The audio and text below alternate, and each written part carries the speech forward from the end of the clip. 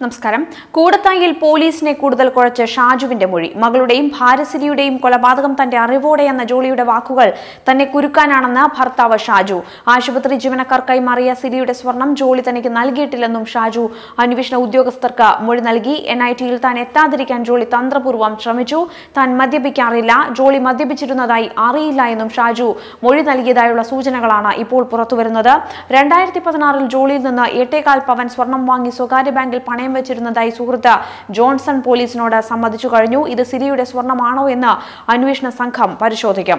ജോളിയുടെ കാറിന്റെ രഹസ്യ അറയിൽ നിന്ന് സയനൈഡ് എന്ന് സംശയിക്കുന്ന വെളുത്തുപൊടി കണ്ടെടുത്തതും ഏറെ നിർണായകം തന്നെയാണ്. കാറും സ്കൂട്ടറും പോലീസ് കസ്റ്റഡിയിൽ എടുത്തു കഴിഞ്ഞു. സിലി വധക്കേസിൽ ഭർത്താവ് ഷാജുവിനെയും പിതാവ് സഖറിയാസിനെയും അന്വേഷണ സംഘം വീണ്ടും ചോദ്യം ചെയ്ത് വിട്ടയക്കുകയാണ് ഉണ്ടായത്. സഖറിയാസും ജോളിയെ തള്ളിപ്പറയുന്ന ഒരു മൊഴിയാണ് പോലീസിന് നൽകിയിരിക്കുന്നത്. അതുകൊണ്ട് തന്നെ പോലീസ് ആകെ കുഴഞ്ഞ മട്ടാണ്. ആരുടെ ഭാഗത്താണ് ശരിയെന്ന് പോലീസിന് ഇപ്പോൾ തിരിച്ചറിയാൻ സാധിക്കാത്ത ഒരു കാര്യമാണ്. ജോൺസണിനെതിരെയും പോലീസിന് ജോളിയുടെ മൊഴിയുണ്ട്. എങ്കിലും ഇത് ഉറപ്പിക്കാനുള്ള തെളിവും കിട്ടുന്നില്ല. ജോളിയുടെ മൊഴി മുഴുവൻ തള്ളിയ ഷാജുവിനെയും സഖറിയാസിനെയും വിട്ടയച്ചുവെങ്കിലും പോലീസ് പിന്നാലെ തന്നെയുണ്ട്. ജോളിയെയും ഷാജുവിനെയും സഖറിയാസിനെയും ഒരുമിച്ചും വെവ്വേറെയും ചോദ്യം ചെയ്തിട്ടും നിഗമനത്തിലെത്താനാവാതെ പോലീസ് കുഴയുകയാണ്.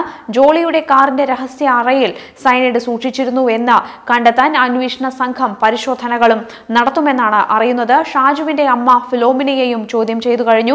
കൂടത്തായി കൊലക്കേസിൽ ഇനിയും വ്യക്തമായ തുമ്പുകൾ ഇല്ലാത്തത് ആശങ്കപ്പെടുത്തിക്കൊണ്ടാണ് പോലീസ് വൃത്തങ്ങൾ മുമ്പോട്ട് പോയിക്കൊണ്ടിരിക്കുന്നത്. അതിനിടെയും സിലി കൊല്ലപ്പെടുമെന്ന് ഷാജുവിന് അറിയാമായിരുന്നുവെന്ന് ചോദ്യം ചെയ്യലിനിടെ ജോളി മൊഴി നൽകുകയും ഉണ്ടായി. സിലി മരിച്ചതിനു ശേഷം ഷാജുവിന്റെ മൊബൈലിലേക്ക് എവറിത്തിങ് ക്ലിയർ എന്ന ഒരു മെസ്സേജ് ജോളി അയക്കുകയുണ്ടായിരുന്നു. ഷാജുവുമായുള്ള അടുപ്പം സിലി ചോദ്യം ചെയ്തതാണ് ഈ കൊലപാതകങ്ങൾക്കു കാരണമെന്നാണ് പറയപ്പെടുന്നത്. പുലിക്കയത്തെ ഷാജുവിന്റെ വീട്ടിലെത്തുന്നത് വിലക്കാൻ സിലി ശ്രമിച്ചിരുന്നു. സിലിയുടെ നീക്കങ്ങളിൽ ഷാജുവിന്റെ വീട്ടുകാർക്കും എതിർപ്പുണ്ടായിരുന്നുവെന്നും ജോളി മൊഴി നൽകിയിട്ടുണ്ട്.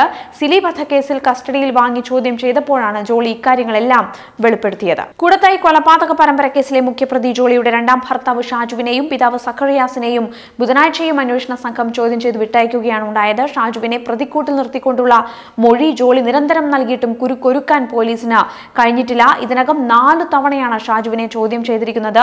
ഇതിനു പുറമെ അന്വേഷണ സംഘം കൂടത്തായിലെ വീട്ടിലെത്തിയും മൊഴി രേഖപ്പെടുത്തിയിരുന്നു. നടന്ന 6 കൊലപാതകങ്ങളെക്കുറിച്ചും ഷാജുവിന് അറിയാമെന്നാണ് ജോളി നേരത്തെ തന്നെ മൊഴി നൽകിയിരിക്കുന്നത്. ഷാജുവിന്റെ ആദ്യ ഭാര്യ സിലിയും കുഞ്ഞും കൊല്ലപ്പെട്ടത് ഷാജുവിന്റെ അറിവോടെയാണെന്ന മൊഴി ജോളി ആവർത്തിച്ചുകൊണ്ടിരിക്കുകയാണ്. എന്നാൽ ഇത് അംഗീകരിക്കാൻ ഷാജു കൂട്ടാക്കിയില്ല. ജോളി ബോധപൂർവം പ്രതിയാക്കാൻ ശ്രമിക്കുകയാണെന്നാണ് ഷാജു മൊഴി നൽകിയിരിക്കുന്നത്. ഷാജുവിനോട് കൂടുതൽ അടുപ്പം വേണ്ട എന്ന സിലിയുടെ ആവർത്തിച്ചുള്ള മുന്നറിയിപ്പ് കൊലയ്ക്കു കാരണമായി എന്നാണ് ജോളി അന്വേഷണ സംഘത്തോട് സമ്മതിച്ചിരിക്കുന്നത്. സിലി കൊല്ലപ്പെടുമെന്ന് ഷാജുവിന് അറിയാമായിരുന്നു.